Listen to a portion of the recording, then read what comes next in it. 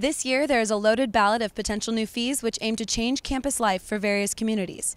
I will be speaking with the primary proponents of the referenda in order to further understand the purpose behind these fees. I'm Perla Shaheen, and this is CalTV News.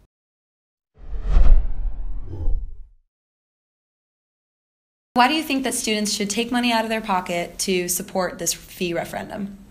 Well, primarily to solve an institutional gap. There's a problem here on a campus where students who are dependent on financial aid aren't able to get the resources they need, and that just creates additional hindrances when it comes to finding housing. What the housing referendum does is it provides a very real, manageable, and efficient resource for students who are housing insecure. I know that it's a long process to even get a fee referendum on the ballot. Could you tell me why you decided to do this? This referendum was really necessary for ASUC and also for students in general on campus. The main reason why this referendum was proposed was because of the financial restraint that ASUC is experiencing due to the inflation that has been going on for the past decade.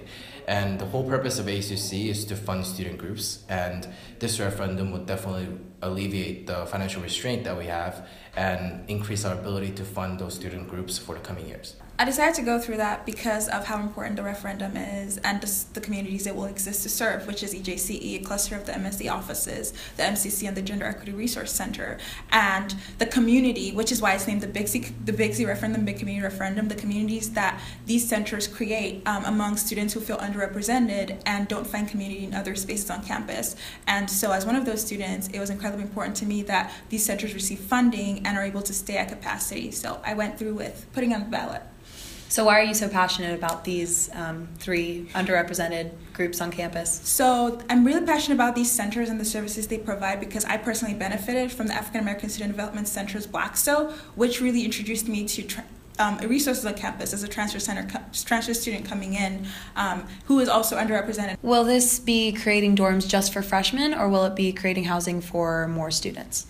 So this will primarily be providing resources to the entire campus.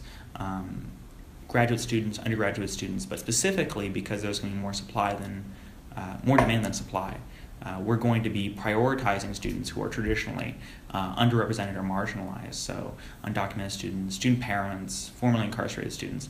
Those will generally be at the tip of this, but in the larger scheme of things, it's going to impact everyone because we're going to have more hands on deck in the financial aid office. And voting is from April 10th to the 12th, so make sure to get your ballot in and have your voice heard.